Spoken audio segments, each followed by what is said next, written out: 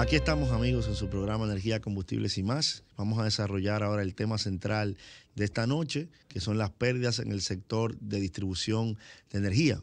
Algo que ustedes ven mucho en la prensa y que se utiliza, digamos que como canon para medir la eficiencia de una gestión o de una administración en materia de energía. Cada rato vemos en el programa, en los programas, en la prensa, a través de diferentes medios señalar, las pérdidas van por tanto, las pérdidas van por aquello, las pérdidas eran de esta manera, las pérdidas son de esta forma. Y les reitero, se sirve como filtro esencial para determinar la forma en que se va administrando la gestión de las empresas distribuidoras de electricidad.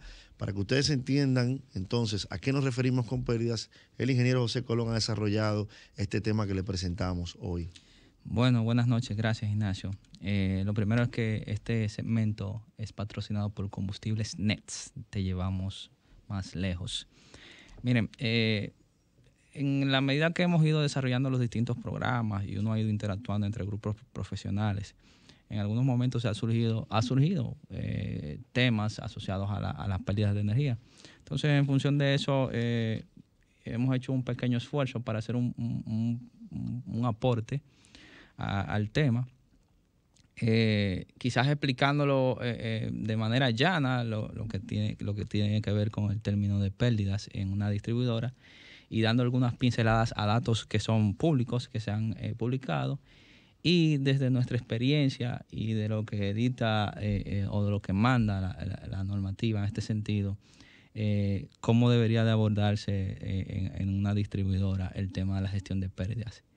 Esto, desde mi punto de vista, puede ser la parte 1 de otros encuentros con incorporando más personas que también aporten al tema, porque el punto neurálgico del sector energético está en el tema de las pérdidas con el pasar del tiempo, y explico por qué.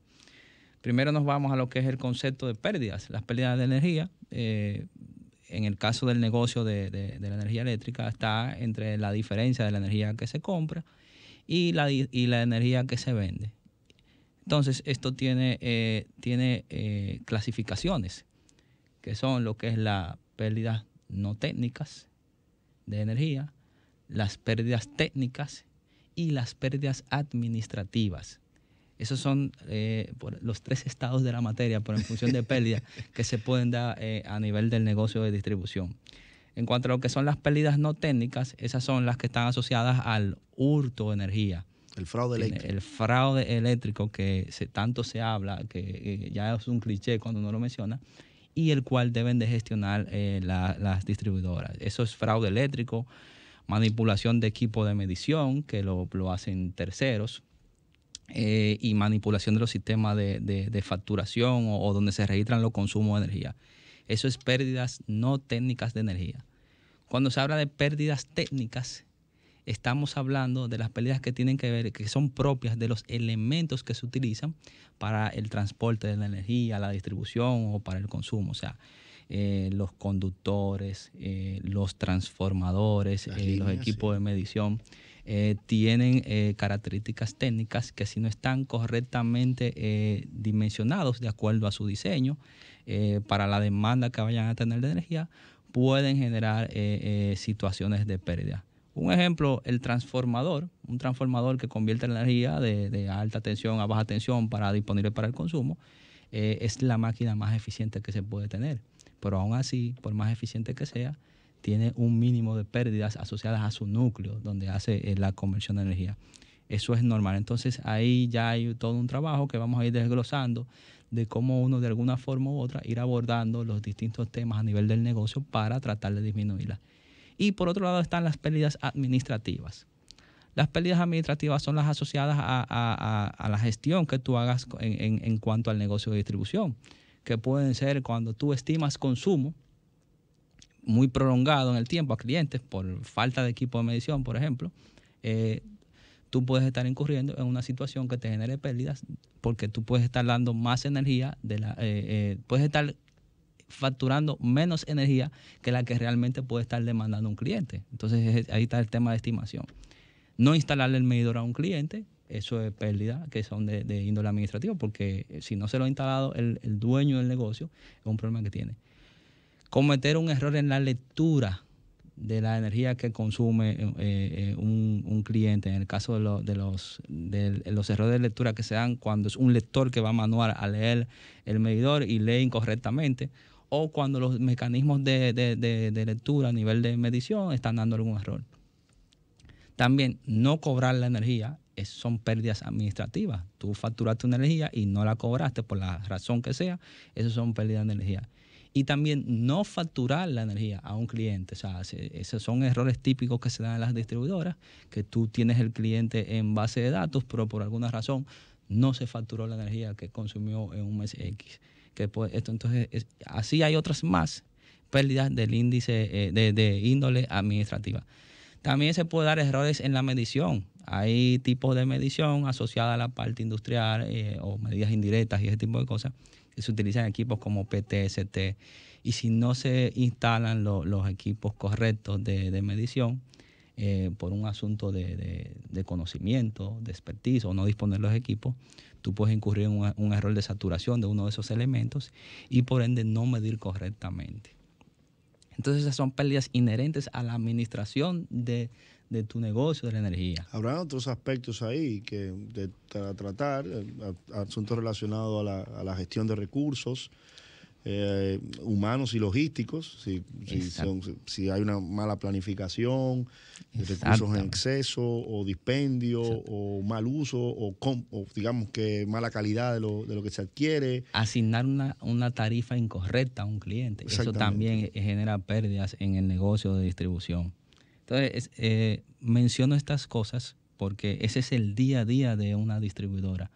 Esas son las cosas que con el tiempo, la información que se ha registrado, el histórico de información o los KPIs, por así decirlo, te han dicho cuáles son en los sitios en que incide ese problema. ¿Qué pasa? Ahora vamos un poco a la historia. Hay un documento público que se llama, es un informe final que se hizo con los costos indicativos de distribución. Esto se publicó en el año 1997 en la antigua CDE. Este es el estudio de donde sale luego la creación de las 3 distribuidoras en la capitalización. Fueron hechos con apoyo del Banco Mundial. Yo hice un extracto pequeño de algunas informaciones de ese informe. Se llama así mismo, Costos Indicativos de Distribución, Informe Final. Gobierno de la República Dominicana, Corporación Dominicana de Electricidad, febrero del 97.